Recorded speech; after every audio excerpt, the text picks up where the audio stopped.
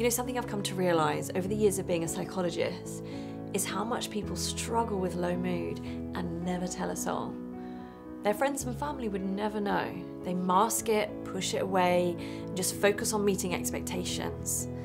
Some people arrive at therapy after years of doing that.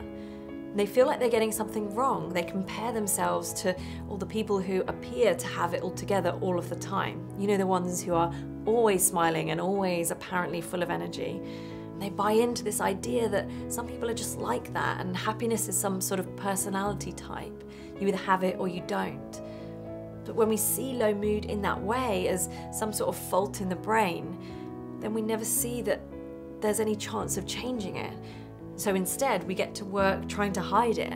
So you go about your day doing everything you should and smiling at everybody you think you should, and all the while just feeling really empty inside.